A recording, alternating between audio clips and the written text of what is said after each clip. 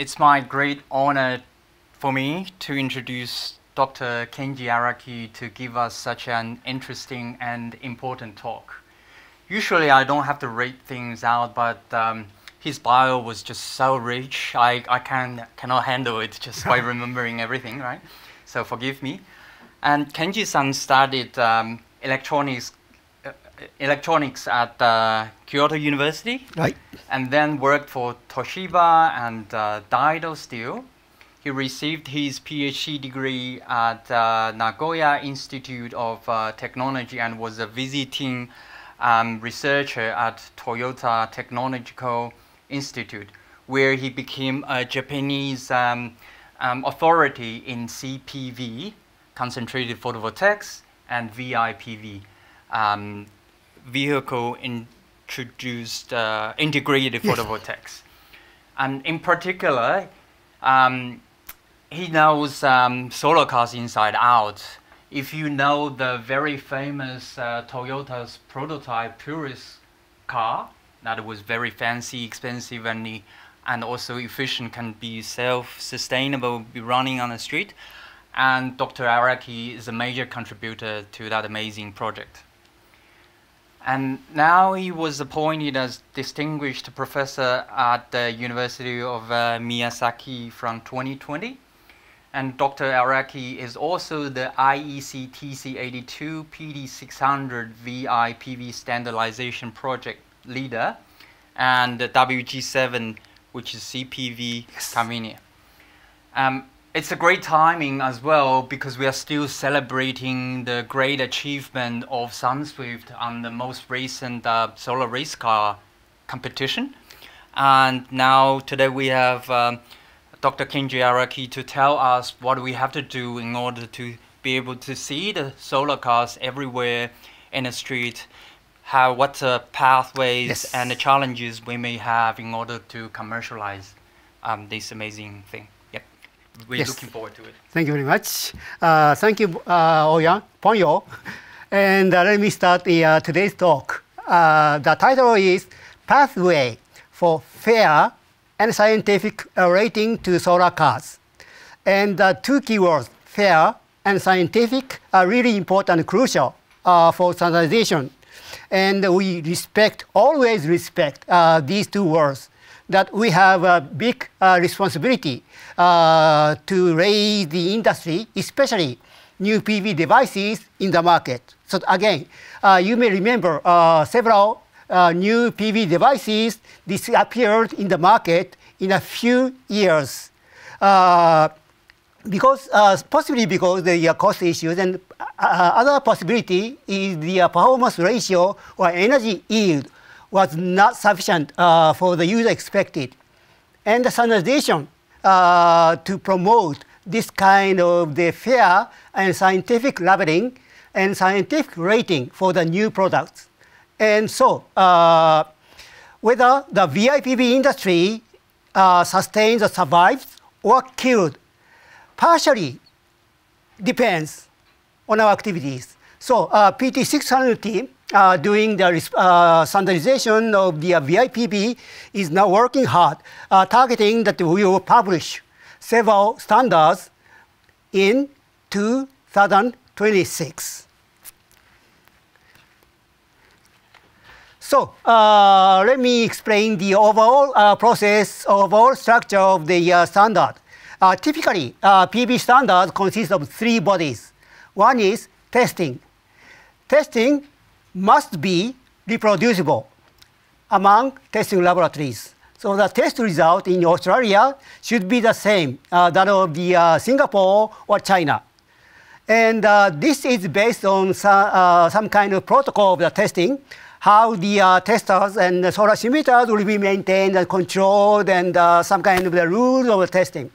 So this kind of the rules make the test result reproducible worldwide. The second one is the performance in outdoor. Again, indoor tests should be accurate and reproducible, but it is not always the exact condition of the outdoor operation. So as you know, if you work for the PV, they will know very well about some kind of differences. So that's the work for standardization people to make some kind of rule or make kind of the formula equations or some kind of the corrections if necessary. And these corrections and formula should be transparent and simple so that everyone, every citizen will be able to validate the real performance of the product. Then we will take some kind of the trust by users. And third one is the value. And PV, new PV may be funded by subsidy or some kind of carbon offset issues. So we will have to clarify the quantitative value of the products. So for example, so energy yield, annual energy yield VIPV may be something in Sydney and something in Adelaide. These values should be backed by a scientific and fair calculation, fair estimations of the energy rating method. So we should be always scientific and always fair, not to exclude new technologies, and compare every product and every technology in the equal scale. So in this sense, that I am now representing the standardization people, but I have to say there are many other contributors behind the curtain. And again, standardization should be done by voluntary contribution and anonymous contributions by scientists and engineers. So please, imagine many people, not a ghost, is standing behind me.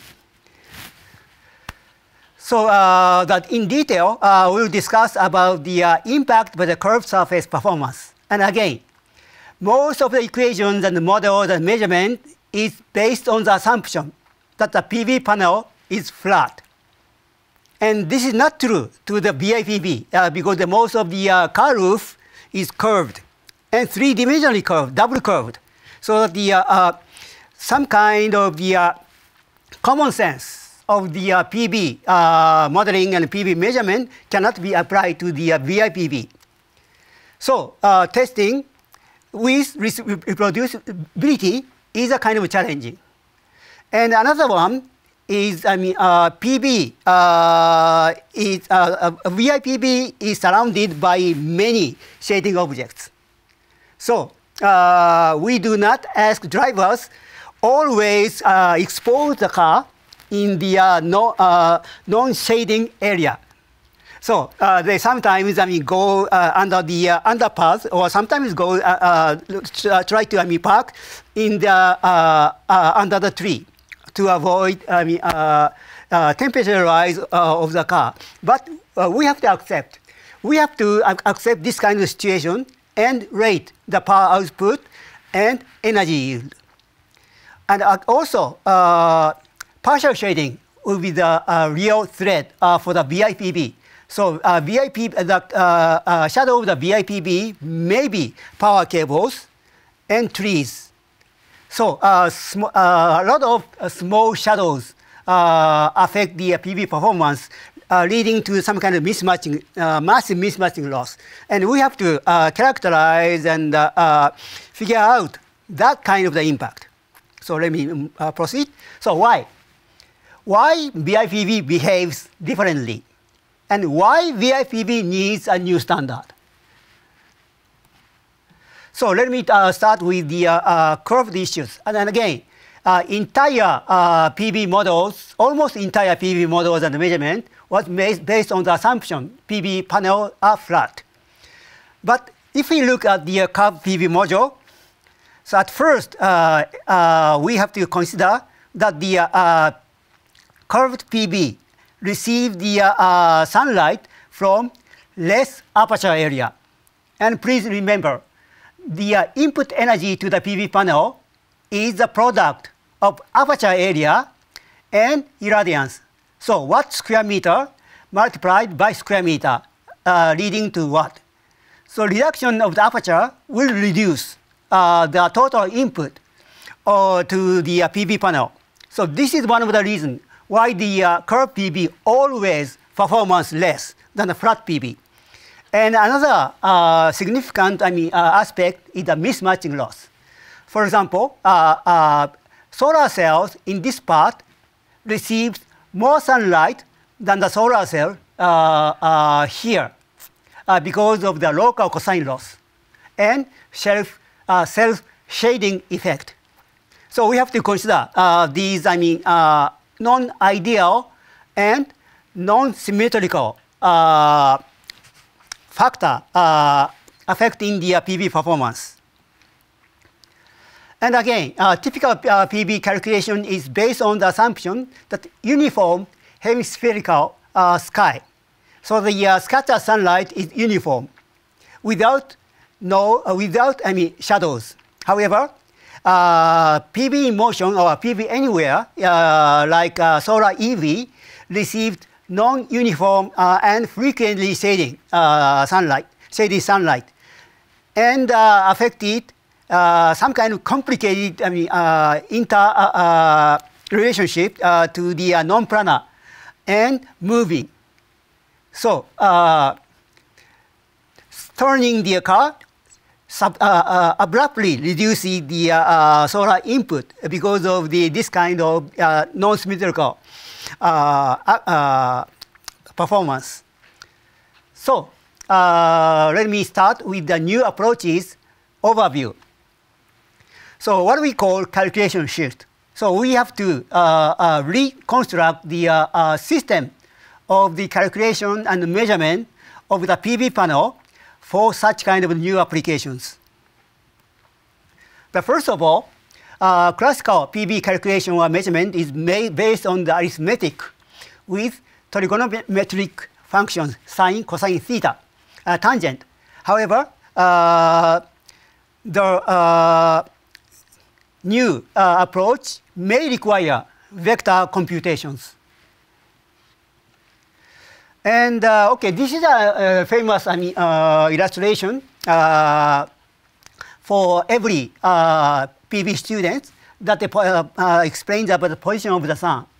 And we usually use absolute ground coordinates to explain the position of the sun and impacts by the sun. However, for the VIPV, we prefer to use a local coordinate system that is frequently used in the car industries.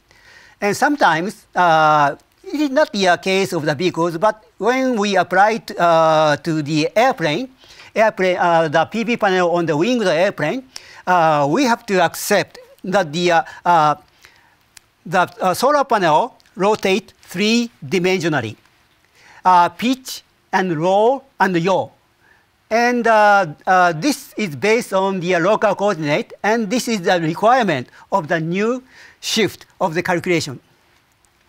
And this table summarizes the entire change, entire update to the calculation shift. And it is based on some kind of basic math, arithmetic to the vector, coordinate system, local coordinates, and sky model, non-uniform shading sphere sky based on matrix. Classical model using the shading ratio, that is scalar. And for partial shading, and we need to establish a model based on the probability and accepted values. And shade of PV cells and modules. We have to think about the curved surface, so some kind of interaction. And differential geometry will be really helpful to understand the behaviors. And stress calculation. For a typical flexible PV module is based on the model by some kind of thin plate, bending thin plate. So the it is always better to reduce the thickness of the solar cells. However, when we look at the three-dimensional curved surface on the car roof, it is 3D curved and double curved surface. So in this case, bending model cannot be applied at all. Instead, we have to think about buckling and compression. So the mechanical design of the VIPV is completely different from the typical flexible PV modules. And ray orientation is a cosine in the classical model. But since entire calculation is made by vector calculations, it is much more convenient to use inner product. And angular response, in other words, IAM, for classical model, we use simple IAM curve as a function of the incident angle. But for vector calculation, we may need 4 tensor or nested matrix to characterize the angular response. So we need some kind of a completely update, but these updates will be powerful to handle with a ideal shading environment and in any shape. Then let me start the producible testing in any way. So the keywords that show must go on. We need to look for a practical compromise. So you may remember the entire model cannot be applied to the curved surface. One conclusion we may answer, it is impossible to test. But it is not the work for the standardization people. We have a responsibility to look for some kind of practical compromise. So how did I do it? And this was helped by one of the Chinese company, Nanjing AGG Energy, to provide a standard curved module for many, not many, but for 19 research institutes and testing laboratories in the world. So we asked some kind of common platform for comparing the test result in any way. And I knocked at door to several PV manufacturers, especially all the PV manufacturers in Japan, and the answer was no. They could not provide the module from the requirement of the standard people. But the only exception was Nanjing AGG Energy. And they succeeded to produce a module, heavily curved module, using MWT technologies. I think that that technology came from the UNSW. So this is a summary of the test result. I picked up several testing laboratories who disclosed some kind of condition of the solar simulators. And so you may find the blue square, it is a flat. And red triangle, it is a curved module, but the radius of the curvature was 3 meters. And green one, the radius of curvature was 2 meters. And circle disk of the orange, radius of curvature was 1 meter. So you may find we had some kind of biased errors, so a kind of systematic errors in the measurement, something like this, especially in the radius of 1 meter of the module. Except for 2 measurement results, that is the outdoor measurement and collimated solar simulator measurement.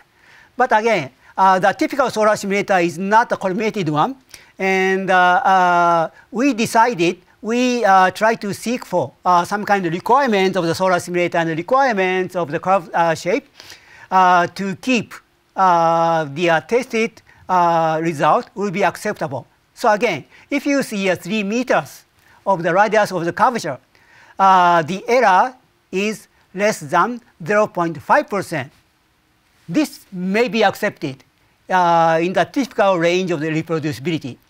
Then the next project is clarify the requirement of the solar simulator and a measurement.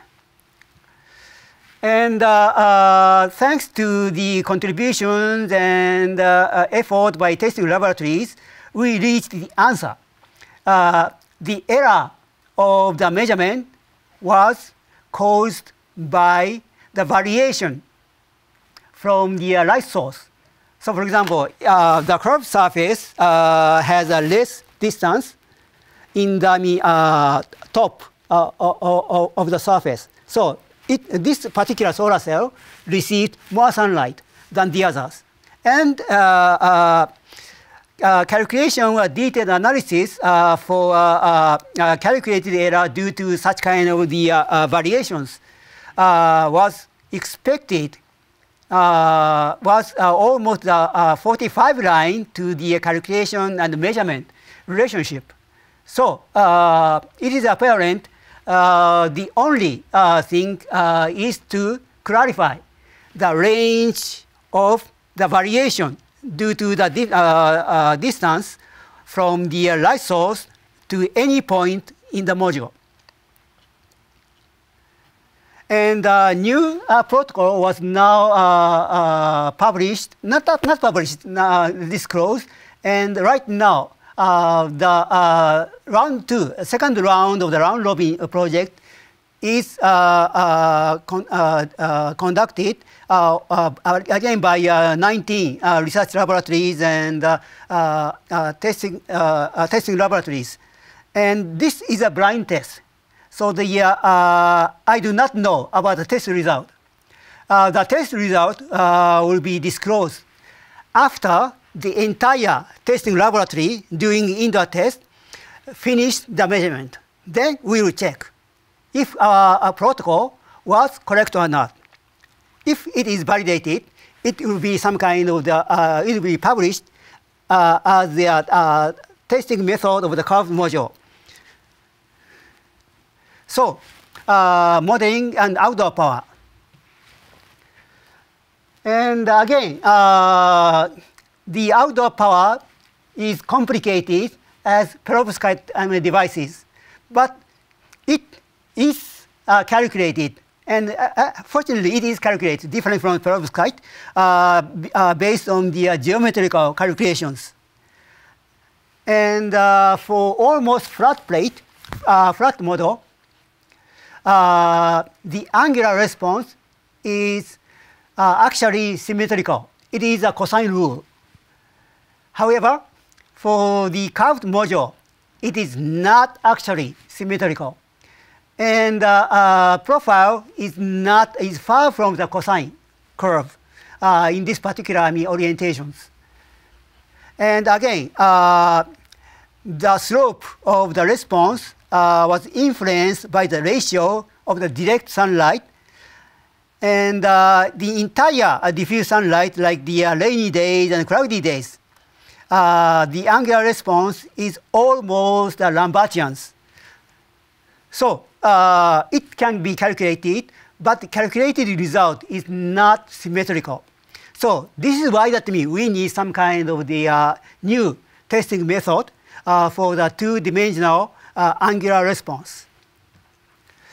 And one of the questions raised from the test laboratory is if the new testing protocol that is developed for reproducibility among testing laboratory was the real performance in outside or not.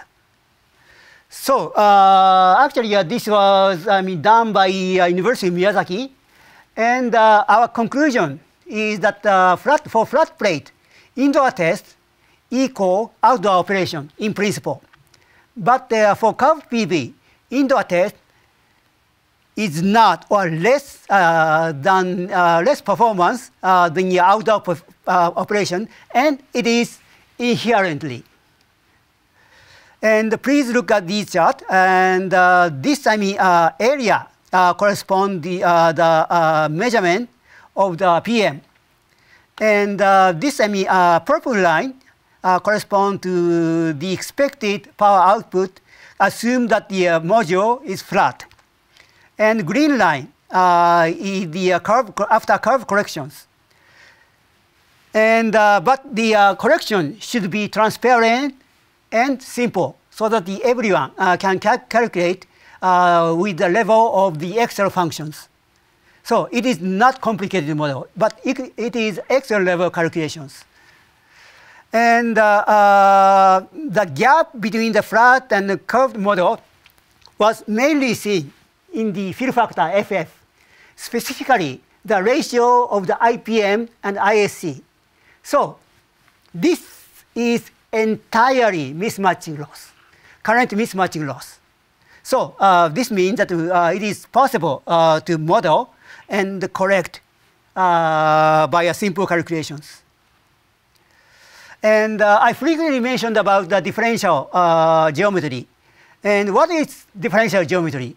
And actually, this is the work of one of the students to explain. There are newcomers in the laboratories, so it is a student's job. But I think that it is excellent summary of this approach.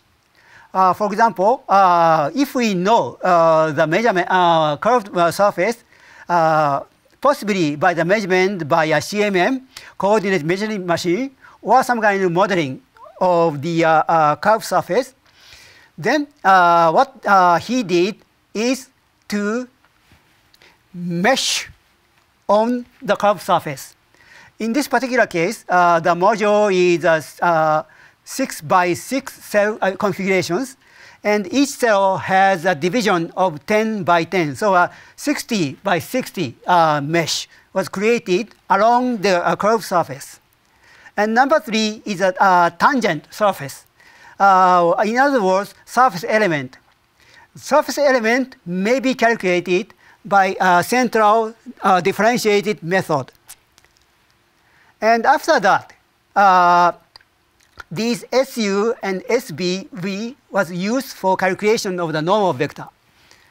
And if we know about the normal vector and area of the surface element, after calculation of the inner product of the ray vector, it is possible to and integrate, then two-dimensionally, it is possible to calculate the entire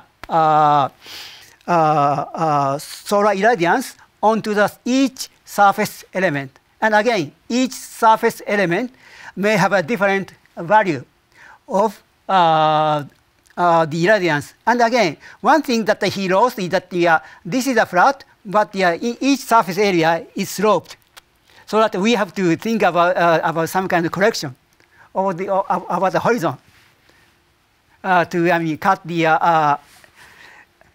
irradiance from the hemispherical sky. So how do you measure, how do you evaluate the hemispherical sky in view of the shading? So to that purpose, I used 5 planometer measurement for the measurement of the solar irradiance on the car roof. So why 5 planometer was needed? The reason is simple. The measurement and experiment will be done by one of the drivers. And the drivers, driving course of the drivers and driving time of the drivers are biased. So we definitely need non-biased measurement. And these redundant 5-axis QYX, QX minus, QY minus, for example, will be used to detect some kind of error of the modeling. So if the error contains a mistake, even though it looks like explain the completed result of while driving, we have a lot of cases that the error, the model was wrong. But using the redundant measurement in orthogonal 4-axis reveal that the model may contain errors. So every modeling people should be very careful about their model contains a mistake, and we try to every effort to reveal this kind of the measurement errors and some kind of programming bugs. So redundant 4-axis and 5-axis measurement was found useful to reveal such kind of errors, potential errors. And after the measurement of the fisheye images by videos, then the next step is to create some kind of the matrix form. And what we did is filtering to avoid noises and binarization to differentiate between the sky image and buildings image, shading images. Then this fisheye picture is converted to the polar coordinate systems and generates some kind of histogram as a function of the orientation and grazing angle. Grazing angle corresponds to the sun height. Then, considering it is some kind of a histogram, and we have some kind of bins of the orientation angles and elevation angles. And the number of the frequency of the data is counted as the element of the matrix. So this is what we call aperture matrix. So aperture means if the element is entirely non-shaded, it will be 1. Or if it is shaded, it will be 0. So and one of the advantages of aperture matrix is that the simple average of E equal to sky view factors. That is frequently used for the calculation of the solar irradiance. And also, we validated, or we compared the calculated result to the measurement using ZHI, QZ, and other 4 redundant measurement result. And driving in the downtown and open zones as a function of the sky view factors, and compare each components. And although we have some kind of several errors like this, the overall trend was the same to the calculated one without any biased result. And but the problem is the shading, partial shading, so that the shadows onto the roof sometimes complicated. For example, by the shadow of the trees. This is what we call the partial shading, and that partial shading frequently moves. So in the time, the pattern of the partial shading varies very quickly.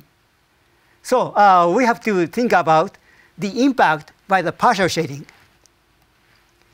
And before doing the detailed calculations, so this means that we had 20 times of the failure of the analysis. It is important to categorize or classify the type of the partial shading or some kind of mismatching loss. The first one is parked in the sky. We have no partial shading, but the mismatching is affected by the curve shape. And the second case is a partial shading while parking. And again, Australia, the car side of the Australia is the same to Japan, so it can be applied to the Australia case, but it may not be applied to the other presentations. But mainly, side of the car is shaded by trees or other street signs or other, low height shading object. So the counter of the partial shading or probability partial shading is something like that. But as soon as the car starts to move, the main behavior of the partial shading moves like this, in this direction. So counter plot is something like that. So we have to think about these three differences to think about the designing the robust, configuration of the PV module against the partial shading. So and again, we have partial shading is too complicated, and it is convenient to use the probability model. And like the shading probability, we use the fisheye camera. But the only difference is that the image processing extract some kind of outlines of the shading object. And when the sun passes these outlines, then partial shadows drops onto the car body. So again, it is also possible to generate some kind of the histogram. But one exception is that in some situations, especially in Japan, we have many cables. And these power cables has a lot of problems in view of the partial shading. So different from other areas, we have some kind of special case of the power cable. And as soon as we check the experimental result, and we apply the probability model, because it is too complicated to direct application of the image, the measured result and calculated result matched very well. So I think that this approach will be appropriate. So finally, we are going to go to the energy rate at last. So energy rate is especially important in simplicity and transparency because it is a background of the subsidy and carbon offset. So again, the probability model will be useful. And we apply some kind of accumulated logistic curve to the same fisheye images. And one thing we have to think about is that it is not actually symmetrical because the shading object does not exist in front of the car. Otherwise, the car will be crushed. So shading objects mainly distributed in the side of the cars. So we have to think about the non-symmetrical distribution. But it is possible to approximate by cumulative logistic curves that is frequently used in many areas of the engineering. And also, fortunately, this is a strong, each parameter of the logistic curve is a strong function of SVF, sky view factors. Then, after several discussions, we agreed to have 3 zones that people will be able to distinguish easily. Maybe some opinion is a 5 zone and 4 zone and 6 zones, but my opinion was negative because I cannot differentiate 6 zones, but I can differentiate 3 zones. So lightly shaded zone is the skirt of the cities, and medium shaded zone is the typical zones, including residential area or area with the lower levels of the building. And deep shaded zone is skyscrapers and bottom of the valleys in the mountain drive. Then we can define a standard distribution of the shading objects. However, it is not simple and it is not transparent because the probability calculation may not be easy for many people. So we try to approximate by Excel level calculations. And we applied several parameters, and we find latitude is the most appropriate parameters to describe about the difference from the non-shaded area. So using the solar database and applying the solar database in Asian regions, Australia and Asia, and yes, Australia and Asia, VIPV Asia database. The point was distributed along the parabolic lines. So, for example, it is solar irradiance on the side. And as you imagine, especially in the lightly shaded area, with the increase of the latitude, we have more irradiance on the side. However, it is not true to the deep shaded zone because the sun has already been shaded before reaching to the car side. So the parameters or parabolic function varies, but they are entirely, approximated by parabolic functions. Therefore, this kind of the Excel sheet may be provided. So first, input the GHI, annual GHI in some specific area and latitude. Then coefficient are given in each case, a car roof of the lightly shaded, for example. Then parabolic approximation calculate the correction factor. For in this example, 0.92. So this 1369 kilowatt hour per square meter multiplied by 0.92 will be 1262 kilowatt hours per square meter.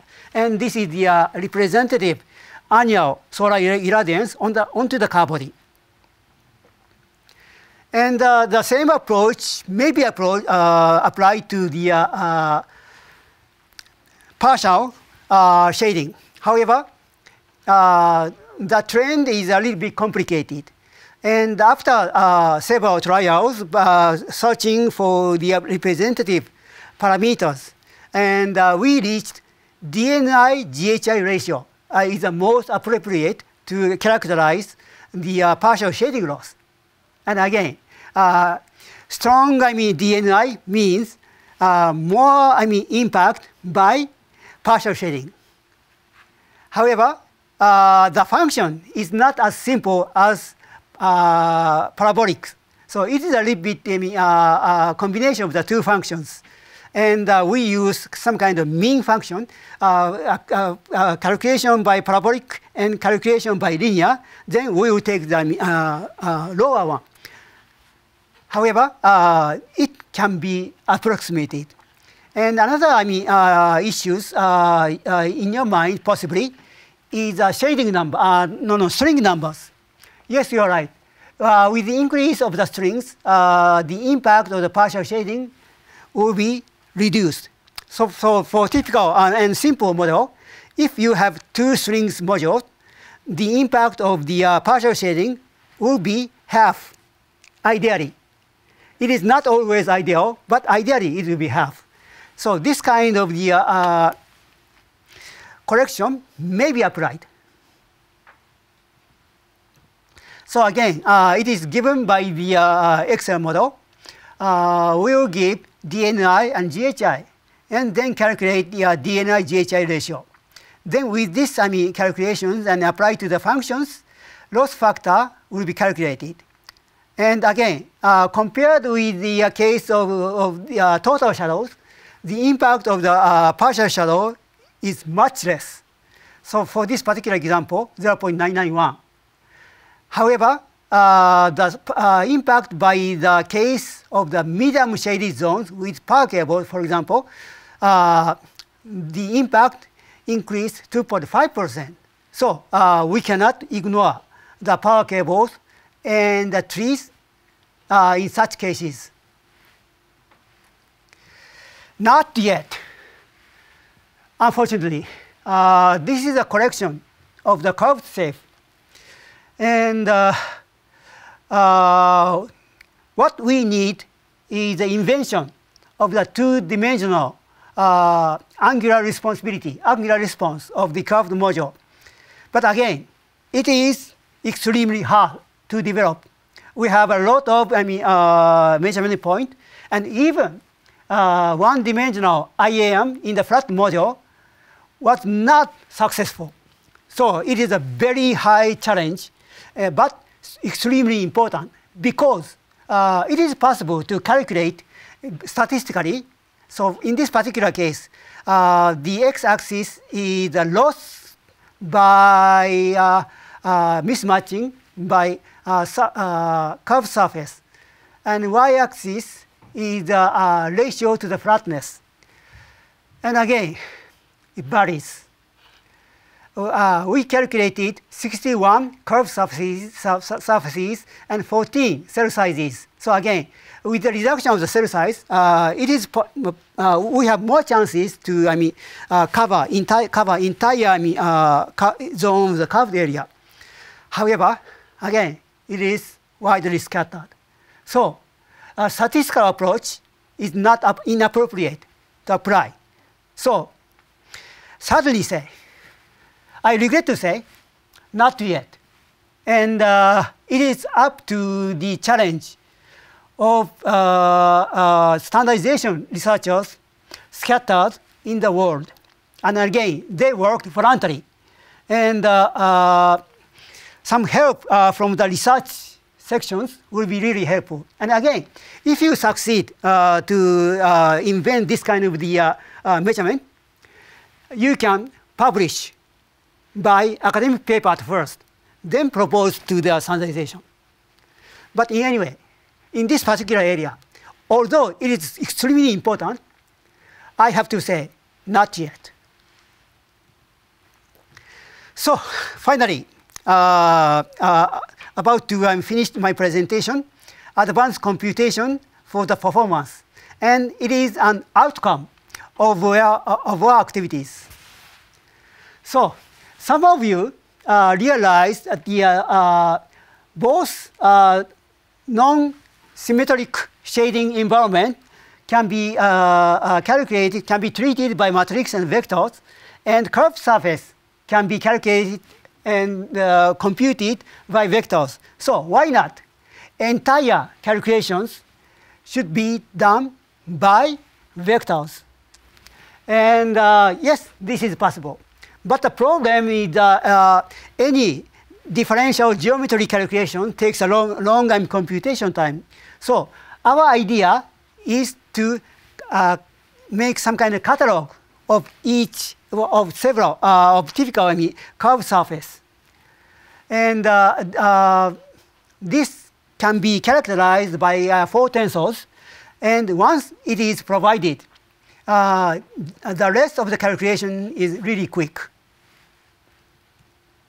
So what is the 4 tensor or nested matrix? That matrix is a matrix of the point. Each point, each surface areas, and each surface area contains a matrix of the 2-dimensional angular response. So it is a nested matrix, and in other words, 4 tensors.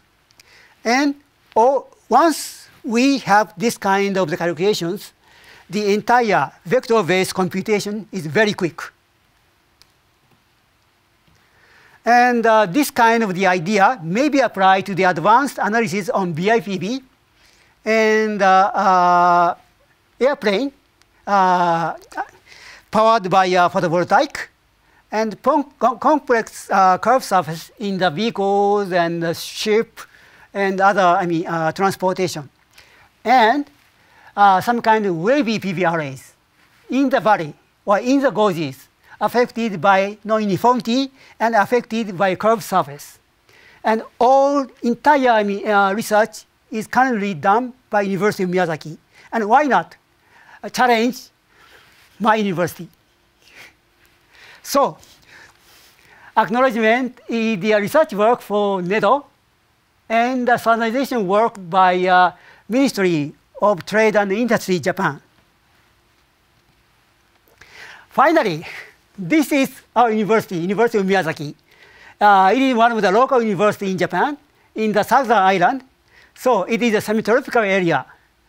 And we have a lot of training course in the beach running 4 kilometers like UNSW, and also trail running course, 10 kilometer long gorge in 3 kilometers distance.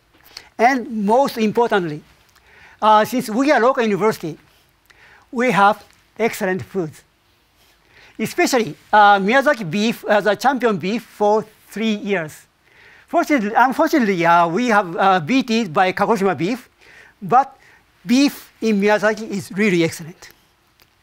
Thank you for your attention, and any question to answer, please ask me.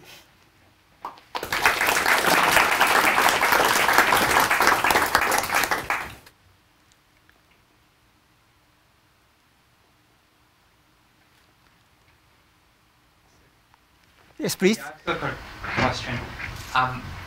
How the manufacturers get involved in standardization? Like how you help them design and manufacture the more efficient solar cars? Okay, actually it is easy. The only requirement I ask for any newcomers for the standardization work is to respect IEC code and conduct. So it is some kind of rule of the, so for example, respect of the IEC copyright or respect other industry, other people from the industry, something like that. Some kind of ethical rules. But I prefer to respect two words, again, fair and scientific. And especially for the people from the industries, I ask them, your function is not eliminate to other companies. Other companies should be equally compared, equally treated. But it is very likely we have some kind of violent discussions, and it is common in the standardization table. But the judge should be done by scientific. If it is not scientific, you will be lost. You will beat it. So, especially PT600 has an open door policy. And if you agree to respect the IEC code and conduct, and you can Google search the IEC code and conduct, then email me. You will be listed in the email list. And usually we have 2 web meetings in a month, regular web meeting in a month. But unfortunately for Australian people, the meeting should be worldwide. And Sydney is one of the worst area for the international collaborations. So the meeting time is 23 to 24 in JST. So this means 1 to 2 a.m. in Sydney. So if you accept this rule, why not? I will always welcome. Yes, please. Sorry, please wait for a moment. Yes, he's the first. Yeah, thanks, Doctor, for the nice talk. I have a similar question with Ouyang. How do you think the investment interest from the PV manufacturer for the solar car application, and what type of solar cell do you think will be the most successful in the future solar car application? Okay, this is the excellent questions, and let me talk about the fact. We have 2 facts. One is, so you may know Zono Motors in Germany. Yes. So actually, it is really bad news. Zono Motors stopped the research and development and production to the VIPV and solar EV for passenger cars. But they continue to provide the VIPV for heavy-duty vehicles like buses and trucks and trailers. So please allow me to ask you to return to the asking your question. So do you think why? I think the heavy-duty vehicles have a much larger surface to deploy the solar module. That means you will generate more power during the. Yeah. Yes, you are right. And it is crucial it's crucial to think about 2 things. One is real benefit to users. And it is definitely true that in every area, including Europe and Japan and the United States, we thought we had a dream in the passenger cars 2 years ago. But right now, we find that the heavy-duty vehicles has more chances. And I'm now deeply involved in the PV panel on the truck. So think about the real benefit for the users, and standardization will help. Will provide such kind of the fair and scientific scale to compare the kind of the benefit. And the second thing is that we have to always think about the technology risk. And actually, the reason why the motor failed in the business in the passenger car is not disclosed. So this is my own opinion, and this is my feeling. I think they failed the management of the technology risk. And I found the technology by Zono Motors are really excellent, especially in the solar panel made by injection molding. Maybe it is a kind of CFRP, but they made the car body simultaneously with the module. So it will be reduce the cost dramatically.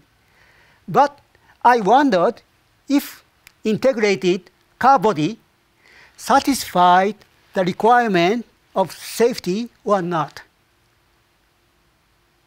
So CFRP is an excellent material and actually used for the airplanes.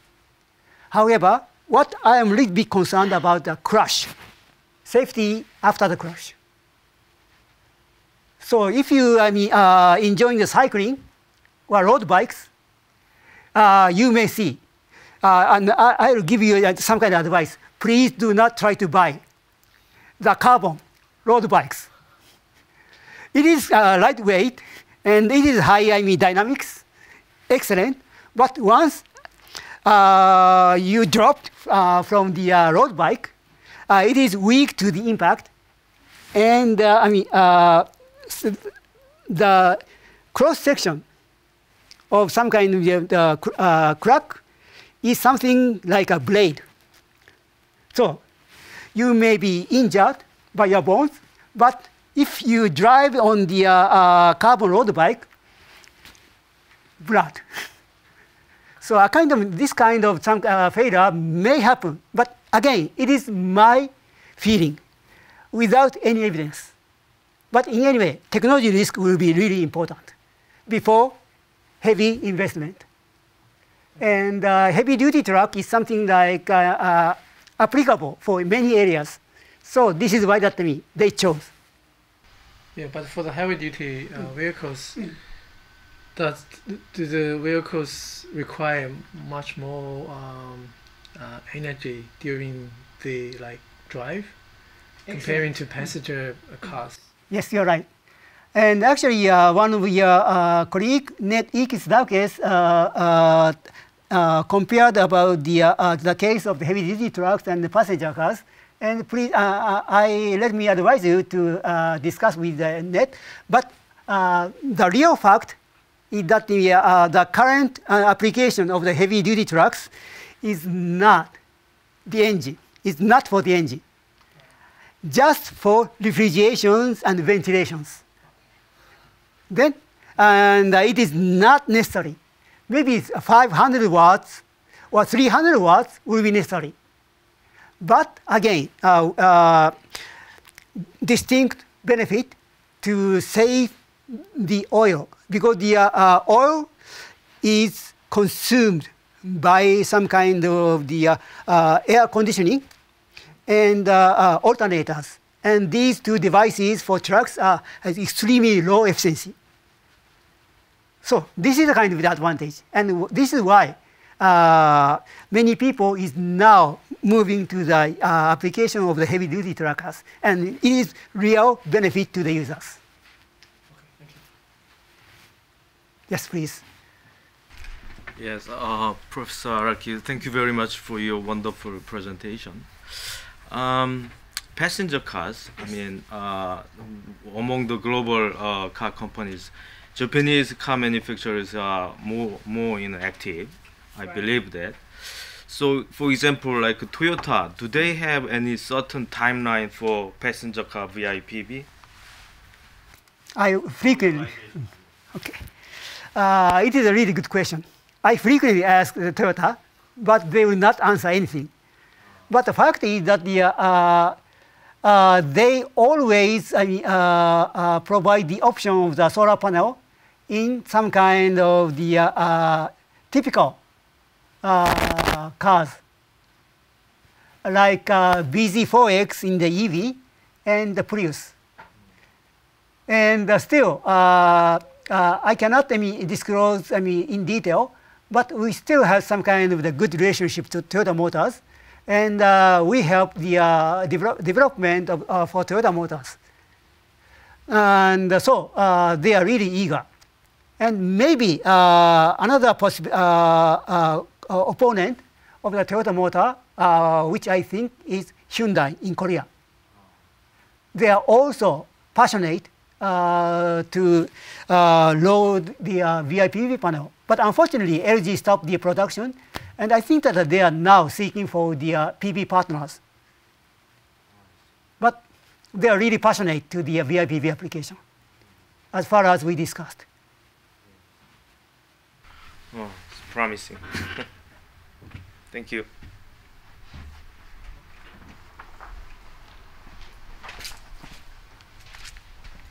Thanks for a great talk. Given the issues that you're seeing with the non-collimated light sources in testing, do you see a move towards outdoor testing for the standard?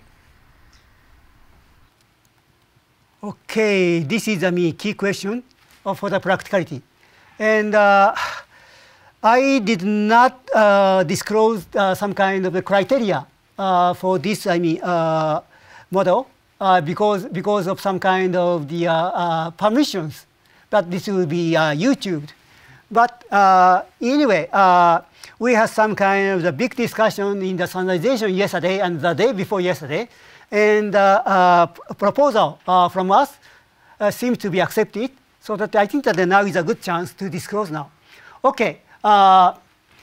Again, the reason of the system loss was the distance. So we need to control the distance. So it's typically the ratio of the L and delta.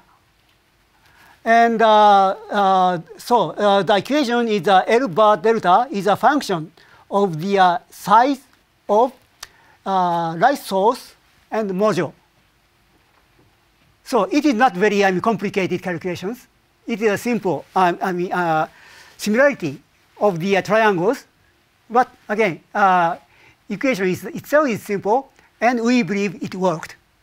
And this particular plot, was made using this kind of a triangle expansion model, geometrical model, and it is simple. And we are surprised. It is almost on the line, although it is too simplified. So I hope that I could answer your question. Yeah.